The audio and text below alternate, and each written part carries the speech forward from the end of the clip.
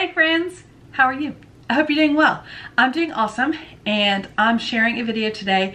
It's part of the Hello Fall collaboration playlist, but it's also, I'm making 2 new signs from my front porch.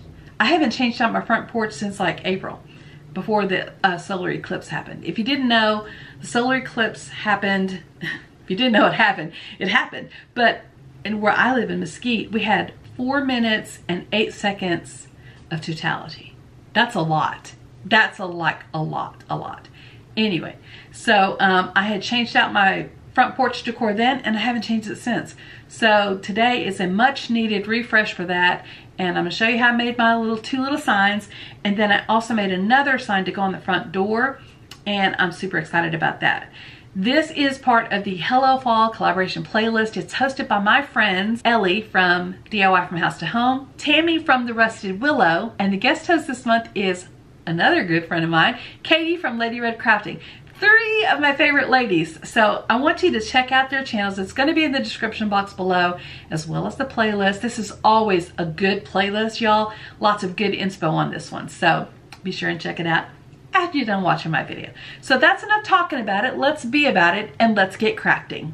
On this channel, I love to share easy DIYs and budget home decor. And if we haven't met yet, my name is Lisa, and this is Our Gray House. I was first introduced to blob painting. Oh, by the way, I'm going to start off this video with a little watercolor magic.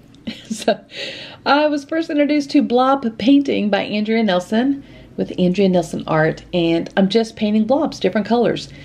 And now I'm taking some brown paint and I'm painting on stems. If you haven't guessed what they are so far, I'm trying to make pumpkins, except that red one kind of looks like a tomato or maybe an apple.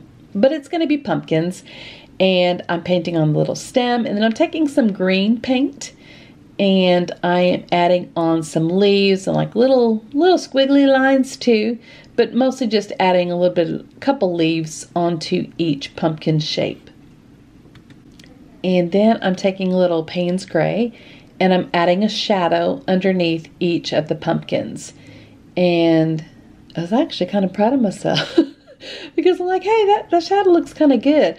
Although I didn't really have the light source the same on each one. But yeah, hey, y'all, I'm learning and I'm practicing and I'm having fun.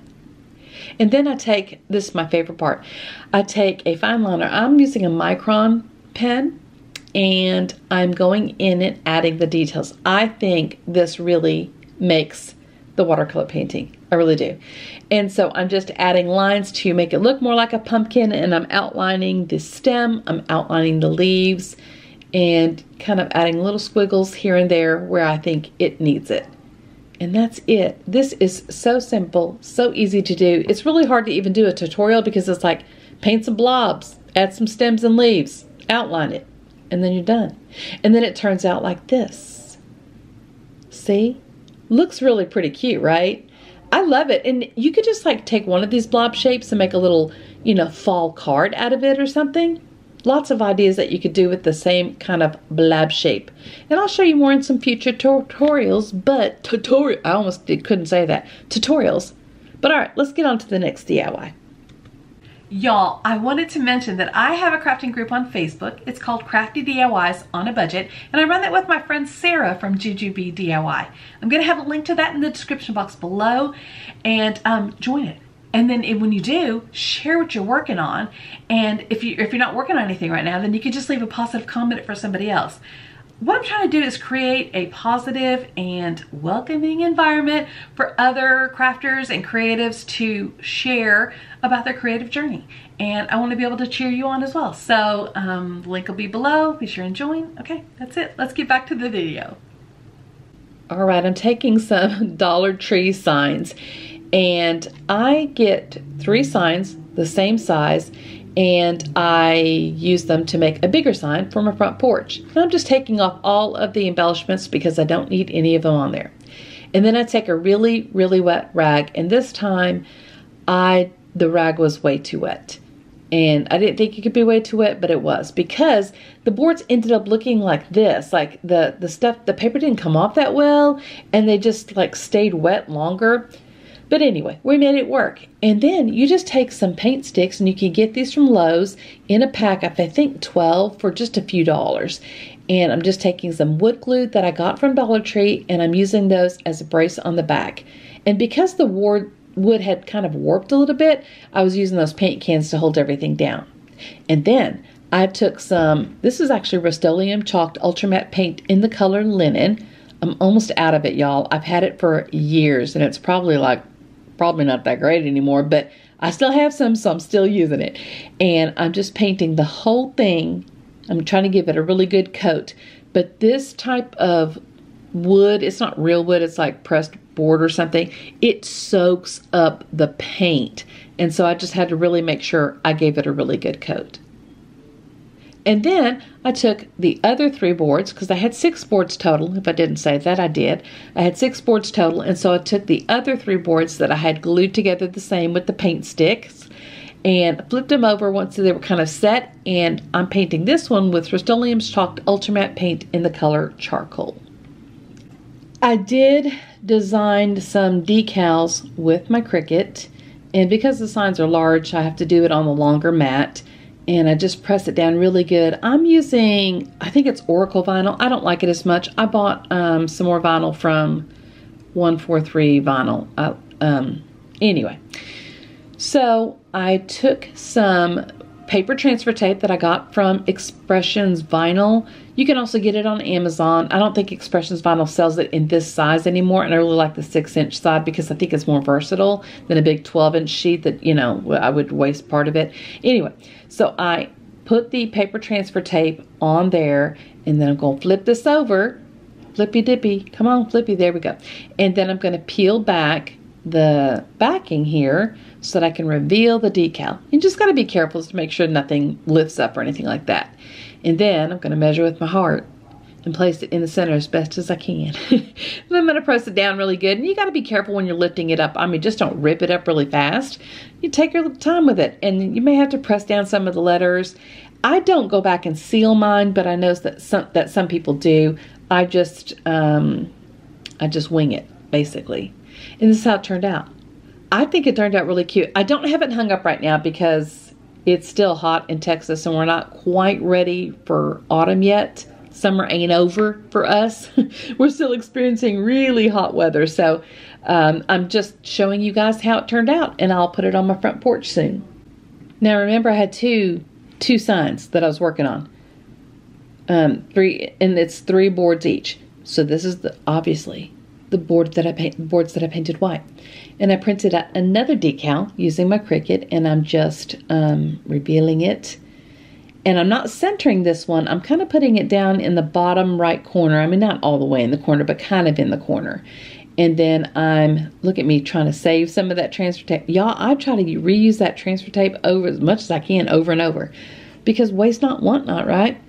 Then I'm just taking my pencil, and I am kind of tracing out, or sketching out, I would say, where I want the tree limb to go. And then I'm taking a brown paint pen, and I'm just drawing in the branch. There you go. And I'm darkening it up a bit and making it a bit thicker so that you can kind of actually see it. And it's easy peasy. I mean, this is really not hard. You just draw like a crooked line.